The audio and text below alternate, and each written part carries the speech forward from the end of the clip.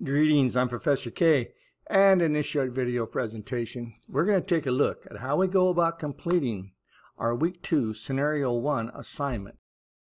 So I've already downloaded the needed files for this particular scenario and the next scenario to my default location for all my Photoshop assignments. And so let's go ahead and get started. So for Scenario 1, a friend has asked you to add text and color to a picture of her daughter from a recent ballet recital. She wants to frame it for her daughter's room. So we're going to open up the ballerina.psd file. We're going to rename the layer to Jenny. Let's see how we do that. So let's go ahead and open up our Photoshop. I'm going to go up here to File. I'm going to go to Open. And from here, I'm going to go into my Week 2 folder. Then inside of my Scenario 1 folder, I'm going to find the ballerina.psd file that I downloaded, and I'm just going to double click it. It tells us the next thing to do is rename the layer to Jenny. Let's go back on over here to Photoshop. Now the way we rename a layer is we go up here to the toolbar, and we're going to click on Layer, and we're going to select Rename. Now once you have selected Rename, over here where you have the layer properties, this is where you can type in the new name.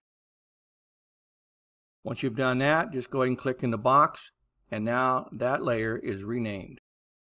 We're next told to select the paint bucket tool, and on the options bar, set the tolerance to 10.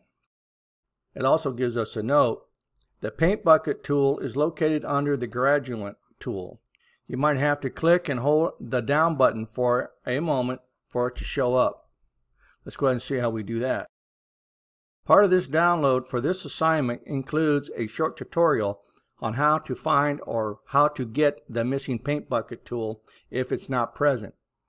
So go ahead and open that up, and you'll see that it's part of the gradient tool, which is right here.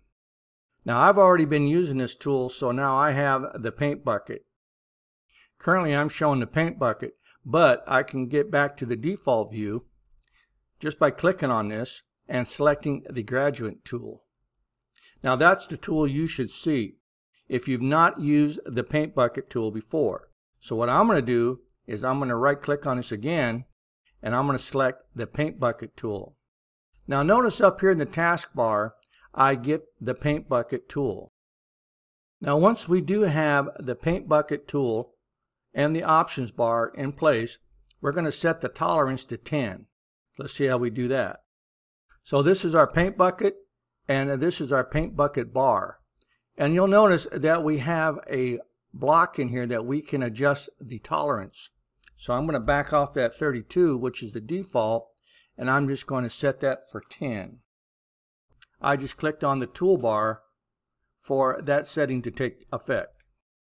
Next, we're going to select the Set the Foreground Color tool and select a vibrant color in the color picker. Now I'm just going to go ahead and follow along here with what they have. I'm not going to go crazy, but that doesn't mean that you can't. If you don't like that green color, you can change it to blue, you can change it to pink, you can change it to any color you want using the color picker. Now once you choose the paint bucket and you choose to change the foreground color, over here you're going to have the option to choose your color. Let's do that again. Over here, you're going to have the option to choose a color. So you can choose any color in this palette that you want, and you can choose a different color or palette just by changing the gradient scale, moving it up or down. Now I've chosen the color green here, and that's going to be the color that I'm going to change this background to. Now before you can change the background color of a layer, you've got to go over here and you've got to ensure that the layer named Jenny is actually selected. Right now I have it selected. If you don't see that black border going around the layer, that means it's not selected. Now once you have your color chosen from the color picker and you have your layer selected, you will have access to the paint bucket. Once you have that done, just click inside and you'll notice that that layer changes color. Step number 6. We're going to select the View tab.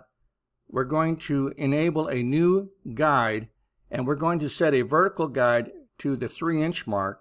Then we're going to select a horizontal guide to the 1/2 inch mark. Now let's see how we do that. So up here in my toolbar, I'm going to click on View. I'm going to go down here to the bottom, and I'm going to click on where it says New Guide. Let's do the vertical guide first. So I'm going to go ahead and select the option for vertical, and I'm just going to highlight everything in here, and I'm going to type in the number 3, give it a space, and for inches I'm just going to type in IN. I'm now going to press OK. Notice that my vertical line appears. Let's go back on up to View. Let's go to the New Guide, and this time we're going to select a horizontal line, and I'm going to position that 1/2 inch down. So I'm going to highlight this, type in 0.5 space IN. I'm now going to click OK. Now notice that I have my 2 guidelines in place on the image. Step 7. Select the Type tool. Set the font family to an acceptable readable font, the font size to 14, and the font color to black. So let's see how we do that. Now this is our font tool over here in our toolbar. I'm going to go ahead and click on it. If I right click on it, I can get the horizontal Type tool. That's what we want. I'm going to go ahead and select that option. Now up here at the top, you see that we have the Type tool option bar. I'm going to go ahead and select the font size to 14. I'm going to go ahead and select the color to black, and we'll go ahead and just leave the font and the other options as they are. So what I'm going to do now is I'm just going to copy and paste Jenny's recital like so. I'm going to go back on over here to my Photoshop, and now I'm just going to make a text box right here like so. I'm going to highlight everything that's inside of that box. I'm going to delete it like so. I'm then going to right click inside the box, and I'm going to paste. And I can adjust where I want this to be just by messing around with that corner of the text box. I'm going to hit enter, and I'm going to go back over to my assignments, and I'm going to grab the next 2 words that I need, which is a celebration. Copy that, take it back on over to my Photoshop, and inside the text box I'm just going to right click and I'm going to paste. One last thing that I want to do is just go ahead and highlight the text, and I'm going to tell it to center the text inside of the box. I'm going to move the box over just a little bit, center it there, and we're good to go. To remove the text box, you can go over to your toolbar, and once again you can click on the paint bucket or any of these tools, and you'll have a clean image of Jenny's ballerina recital, and your assignment should now be completed. Now the next thing it tells us is to save the file as myballerina.jpg and close the file. Let's go ahead and do that. Back inside my Photoshop, I'm going to go up here to File. I'm going to go to Save As, and up here inside of my Scenario 1 folder for my week 2, I'm going to pull this down here, and I'm going to select JPEG, just like that. And I'm going to save this as a ballerina.jpg. I'm going to go ahead and do a save. I'll go ahead and accept the defaults. And now if I go up into my folder location for this assignment, I can verify that I have that ballerina.jpg. I can double click it, and there it is. And so that's going to conclude this short video presentation on how we go about completing our week 2 Scenario 1 assignment. If you got questions, you got concerns, don't hesitate to reach out and contact your instructor, and I'll see you in my next video.